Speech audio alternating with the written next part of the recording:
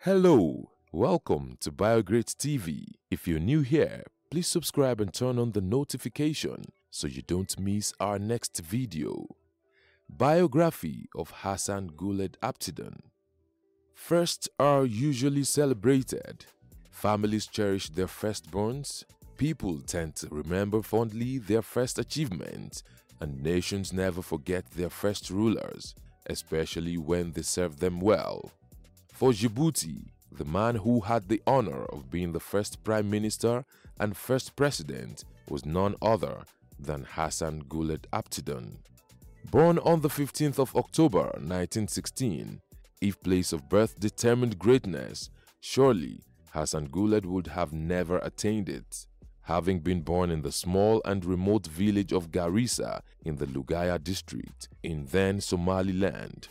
Although the sub-clan he was born into was a politically powerful one, the Mamassan sub-clan of the Issa clan, he would go on to play a very crucial role during the period his nation struggled to gain independence from France and in the nation's post-independence era.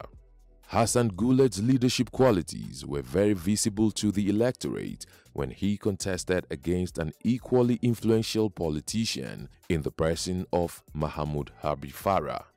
While Mahmoud Harbi wanted the territory to become part of neighboring Somalia, which was about to become independent, Hassan Gouled rallied for Djibouti to remain with France. Hassan Gouled's faction would go on to win the referendum. He then became the vice president of the Government Council from 1958 to April 1959, having also served in the French Senate from 1952 to 1958, as well as the French National Assembly from 1959 to 1962. He held several other top positions, including Minister for Education, Minister of the Interior, and was the first Prime Minister of Djibouti from May to July 1977. When Djibouti became a republic, he became the first president of the nation. The taste of power is so sweet that many leaders do all they can to never lose it. Hassan Gouled was no exception. In 1981, he declared his party, the People's Rally for Progress (RPP), as the sole legal political party in Djibouti, effectively stopping any strong political opposition. It was therefore a simple walk in the park for him when elections held in June that year. He had no opposition and was elected for another 6-year term. But as it's always the case, opposition always somehow spring up when only one individual runs the show and seeks to control everything. So in 1991, with Hassan Gouled still in power, civil war broke out in Djibouti as the discontent in how the country was being run grew bigger. This forced him to agree to some constitutional reforms, and 4 political parties were given the permission to participate in the parliamentary elections which held in December 1992. But at the end, only 2 parties went on to contest, and Hassan Gouled's RPP carried the day, winning all 65 available seats. He also got re-elected the following year for a 4th presidential term. By this time, age had really caught up with him, and he was not as strong as he used to be to actively steer the affairs of the nation. That period, the country's economy drastically took a bad shape. The nation was also experiencing a social problem at the time, with a large portion of the population excessively consuming an addictive drug called khat, which had an effect of sapping energy of its users. Even the World Bank cited this addiction as a major factor in the nation's poor economic state.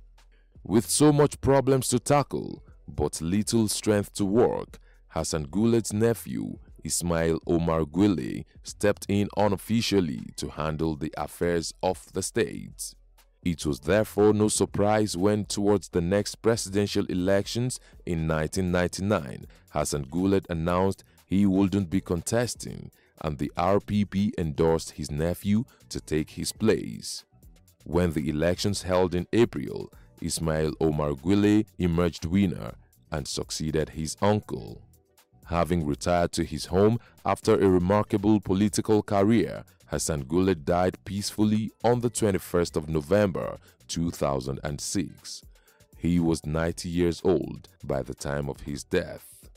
Hassan Gouled was married twice. His first wife, First Lady Aicha Bogore, died in 2001, after which he married a second wife. Hassan Gouled's legacies live on in Djibouti, with a number of public structures named after him, like the El Haj Hassan Gouled Aptidon Stadium. Also in 2015, President Ismail Omar Guelleh laid the foundation for a new international airport in Ali Sabieh, Djibouti's second largest city. The airport is named Hassan Gouled International Airport.